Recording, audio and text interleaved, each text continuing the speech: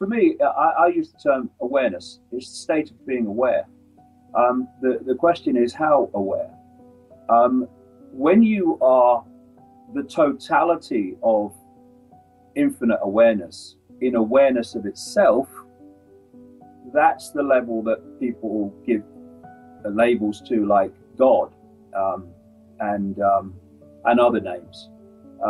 But every expression of awareness is an expression of that infinite awareness.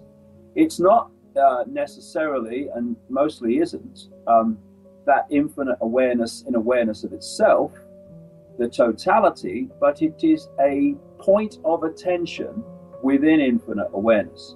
And that these points of attention can take form, as with the world that we live in. And if this incarnate, if you like, awareness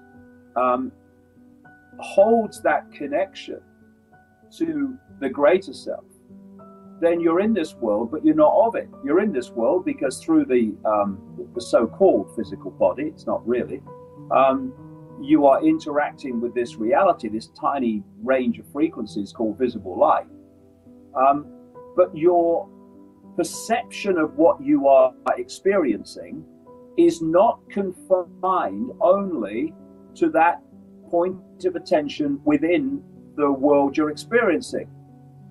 You also have a connection to levels of perception, consciousness, awareness beyond the world that you are experiencing directly, and thus you have a much greater perspective on what you are experiencing.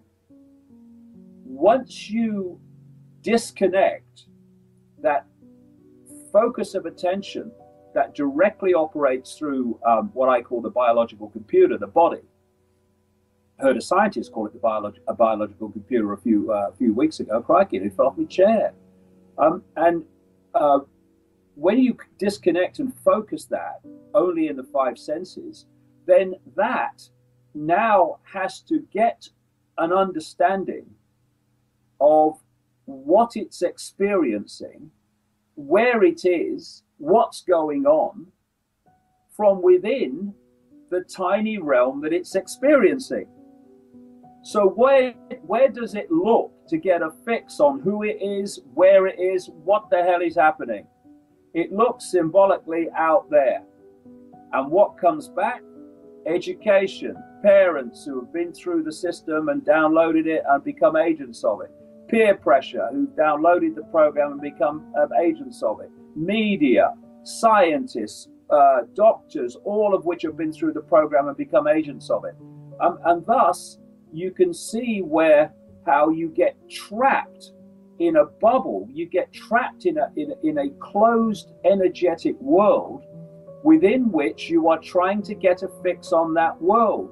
You can't get a fix on it because you have no external point of reference from which to observe where you actually are, what you're actually in. You know, I've used this analogy that if you stand really close to a wall and you're staring at the wall, all you see in front of you is a blurred reddish color. And okay, you're in that state, fine. Tell me where you are. Well, I don't know. It's kind of reddy and kind of a bit out of focus, mate. Okay, walk back. Oh yeah, well there's some bricks now. Walk back. Oh, it's a house. Oh, walk back. Oh, it's a street. Walk back. It's a town. It's a city. It's a country. Walk back. It's a world. Walk back. It's a construct. It's a construct. We're living in a construct. But if you don't make that symbolic expansion of awareness to levels of yourself, not some bloke in a spaceship, levels of yourself, outside of the bubble, outside of the program, outside of the construct, you can't see what you're in. So you try to make sense of it within it, and all you can do is, in effect, is get your information from those who are telling you where you are when you're not really where they're telling you where you are. And so you become self-identifying with what they tell you you are, which is some person who either, the whole 70 and 10 years, if you're lucky, you are either at the end of it going to just become nothingness and just cease to exist, or you're going to be judged by some god and all these other nonsenses that you get within the program relating to death, while we're here, what's it all about, and you're trying to get a grip of that. I'll give you an example of what I mean by how powerful this program is. I was in the old city of Jerusalem in 1993 for about 3 or 4 days, and I had some amazing experiences there, actually, without moving, just lying on a bed in the middle of the old city of Jerusalem. Anyway, it's another story. One day, I'm near the mosque, the big mosque in Jerusalem, and the old city of Jerusalem is very small. It's not like the great, sprawl of the greater Jerusalem, and it's within obviously the walls and what have you. And I was standing next to this mosque, and I was watching some Muslim kids playing football. They were just having a game, and they must have been, 6, 7, 8, something like that.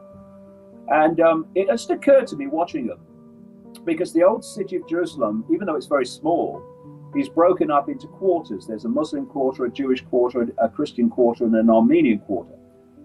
And it just occurred to me, watching those kids kick the ball about, that by that age, 6, 7, 8, they would already have a certain perception of the world, of themselves, of life, of what they call God and Jewish people.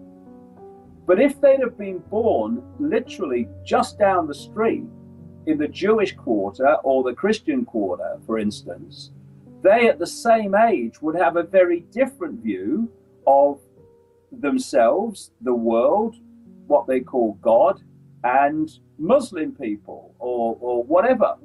And the only difference is the information download, in effect, that they have experienced from in the first 6, 7, 8 years of their lives. And when you see that it can be done in such a small area, and the difference in the way the perception of self, phantom self in different forms, how powerful it can be when you're so close to each other. It's just a wonderful example of how powerful this program is. So once you're in the program and your focus of attention, this is the point, your focus of attention is not outward but inward, then the greater self starts being very silent, because the more you focus your attention on this narrow band of frequency, the more your frequency starts to slow down. It starts to get denser. And high frequency, and in the end no frequency, infinite awareness, therefore simply loses frequency contact. And as you then reverse that with what we call the awakening, and you open your mind from the program by expanding your sense of the possible, which is what you're doing, out of the program, which wants to give you a myopic sense of the possible. By expanding your sense of the possible, you're expanding and quickening your frequency. Therefore, you start to reconnect with higher frequencies where greater awareness, knowledge, intuitive knowing is available to anyone. These great people of what we call the past, like Leonardo da Vinci and Giordano Bruno, who, when you look at their lives, were massively more expanded in their knowledge in various ways, in terms of Bruno spiritually as well. People say about those people, because they were so advanced in many ways compared with the world they lived in, they say that they were before their time, but they weren't. They were beyond time.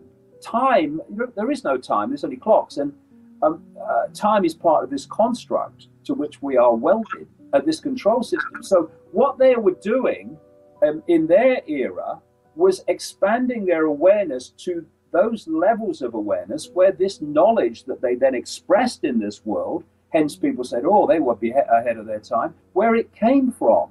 You know, whether you're knocking rocks together in this timeline, or whether you're on the smartphone, or whether you're flying to Mars, it's the same situation.